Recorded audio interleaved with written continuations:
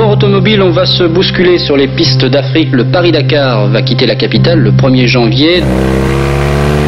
De nombreux équipages régionaux seront au départ avec une belle soif d'aventure. C'est l'épreuve la plus longue du monde, plus de 10 000 km, la plus insolite en traversant des contrées retirées, en réunissant aussi à la fois des autos, des motos et des camions.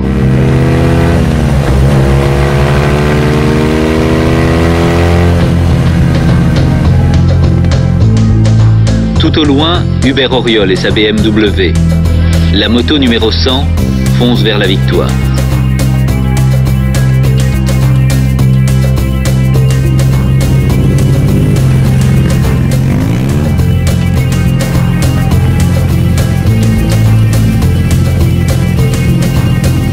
I found out I was going to get to come to Paris and meet with Hubert Auriol. I was so excited. I knew him as the legend of the Dakar.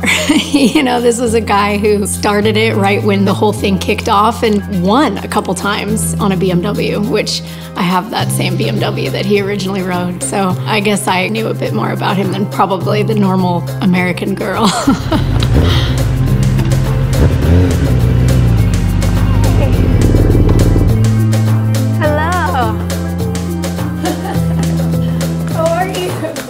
I pulled into the loft and he right away was so welcoming, and there was so much of his old gear around that you instantly just went into storytelling mode, and I just feel like we connected right away and it was comfortable immediately. And I put it on. Of course. Wow. Oh, I might have to take this one home. I got a real emotion when I saw the R90 Urban GS for the first time, because it reminded me so much things, you know, a white BMW with those motorsport colors. That meant a lot of things for me, because that was exactly what I've been experiencing 30 years ago when I've been racing, you know. Coming back to the heritage, to the spirit of the beginning, that's really great.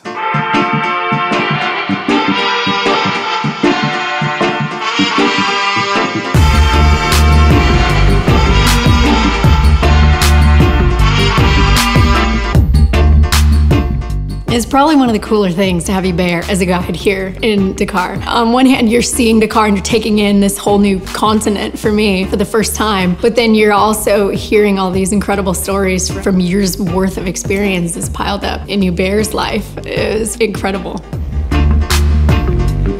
We happened upon the, Independence Plaza. I hadn't realized that they did the final podium and finale at this plaza.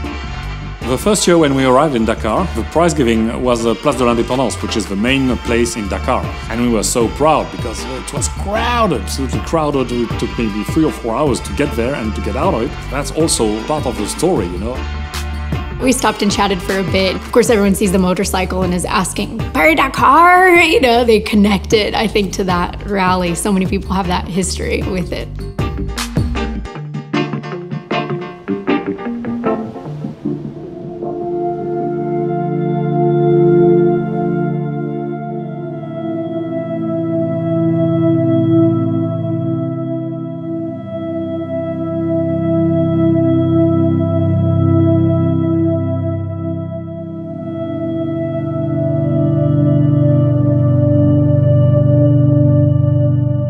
Pink Lake for me has been the most magical of the trip. There was just this immediate calmness around that area. When we first rode through, just seeing all the small huts and the people there and they're tending to their gardens and everything, it was just such a different scene than we're seeing in Dakar.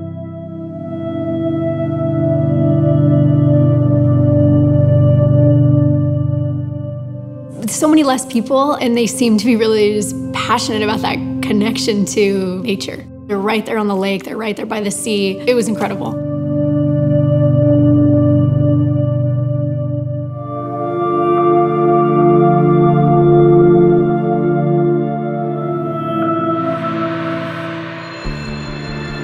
Being on the beach where they finished was so cool for me. I mean, I feel like I had goosebumps just that whole time because we're rallying over these dunes in this big truck and Hubert's just beaming. He's so excited to tell me. You can hear like the adrenaline in his voice even. For him just to be on the sand going, right there, it was right, I got the BMW flag, I ran down the beach, you know, it's just unreal to hear the stories and to be there with him. In 1981, when I won the race the first time, somebody stopped me slightly before the finish, you know, and gave me a flag. I finished the race waving my BMW flag. I was proud to win the race, and it was so crowded, you know, for me. It was the first time I experienced that, having everybody cheering you. Hello, congratulations, Auriol, he's the winner, he's the winner. I mean, that's something you cannot forget, you know.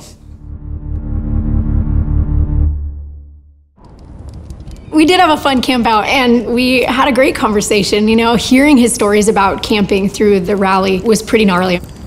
We had a handful of local guys there with us, and it was so neat to get to interact with them. And there's, you know, some language barrier there, but once they realized that Hubert was part of the Paris-Dakar, they were just wide-eyed and I think a little starstruck.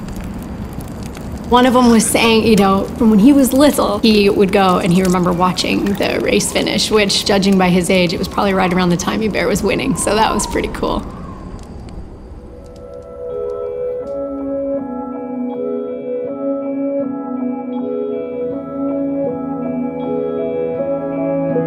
For me, it's a really nice moment to share all those adventures I've been spending in Dakar. Joy who's looking at that with new eyes, you know, so it's nice to tell her the story, and all those moments, all those places are so full of emotion. So even 30 years later, it's the same.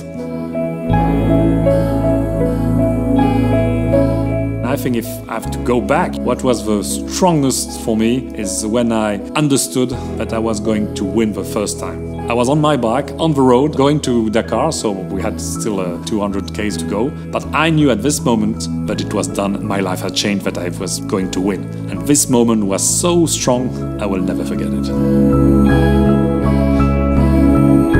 I can see that for Hubert, it's less about the accomplishments and it's less about finishing the race and being a star and all the ladies love him.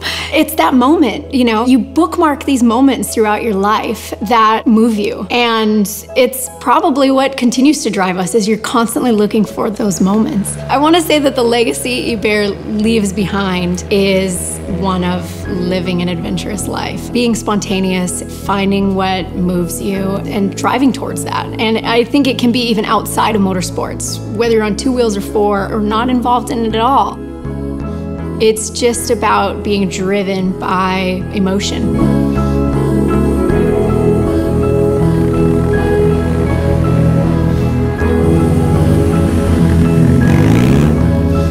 I think since the very beginning, what's the most exciting for me of riding a motorcycle is freedom. As soon as you get on a bike, you feel freedom.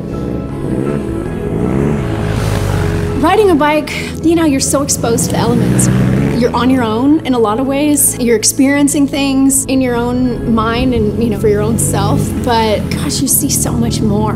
And I think people are drawn to bikes because they elicit some kind of an emotion. For me, a big part of the bikes is the history that comes with them. For example, having these Dakar bikes and being able to tie that to Hubert and learn more about it. I guess for me then, being able to meet him, it kind of ties the whole thing up with the boat.